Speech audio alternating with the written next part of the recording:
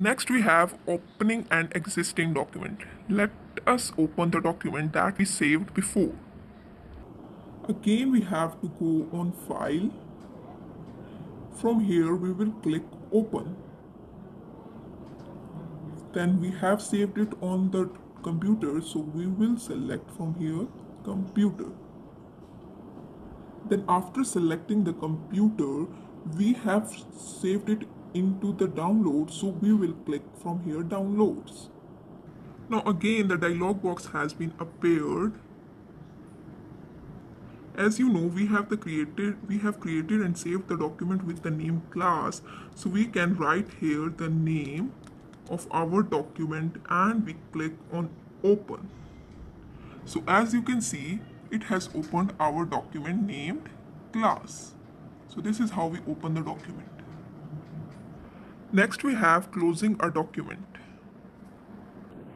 In the same way, we will go to File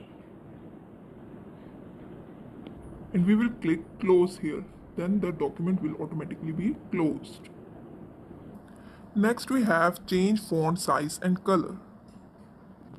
Here, as you can see, I have written a sentence in the Word that it's raining outside. So this is the font group. As you can see, this is the name font.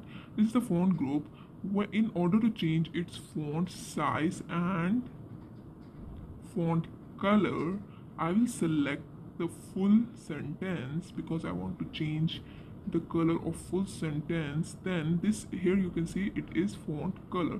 So when I select it, I can change it to any color. If I select red, you can see font color is changed.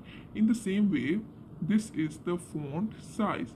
You can select any size from here. If I select 20, look, size has been changed. You can also change the color of single word. By selecting it, you can change its color.